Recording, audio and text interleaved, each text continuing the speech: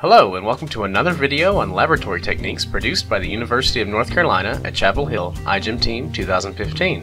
Today, we're going to be discussing centrifuges and how to properly operate one of these devices. A centrifuge is a machine with a rapidly rotating container that applies centrifugal force to its contents, typically for the purpose of separating elements of a solution by density or running a solution through a filter.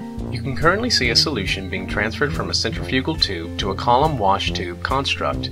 In this case, the centrifuge is being used to move the transferred solution through the column, resulting in the desired molecules bonding to the column.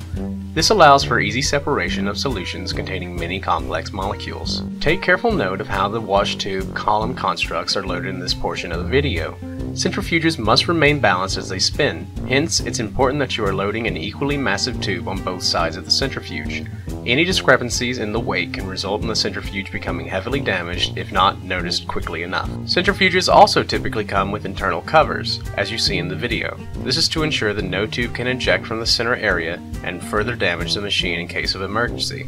Always make sure to shut the centrifuge completely before you start. After shutting the centrifuge, stay close to the machine and make sure you hear no irregular noises from it. If you do, please stop immediately to prevent damages to the machine.